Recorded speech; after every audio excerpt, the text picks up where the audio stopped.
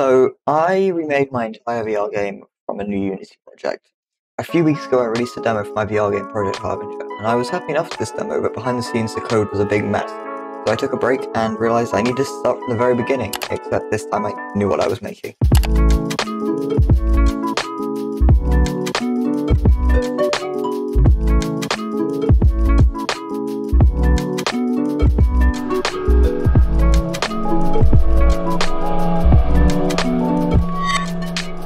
Day 1, August 25th, I created a new Unity project and started working. I started simply by getting VR working in the project, and I also made this little test scene which I used throughout the entire starting process.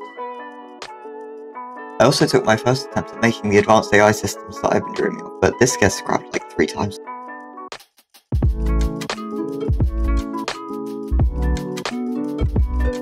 On day 2 I had the urge to do some modelling, so I opened up Blender and I made this guy. We call him the Conjurer.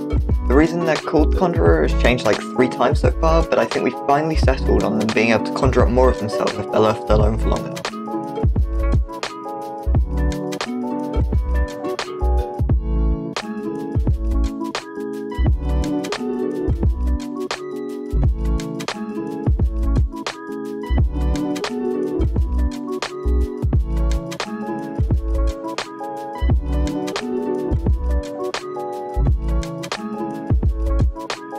At this point I really want this enemy AI system to be like really expandable, and I just can't work out how to make it.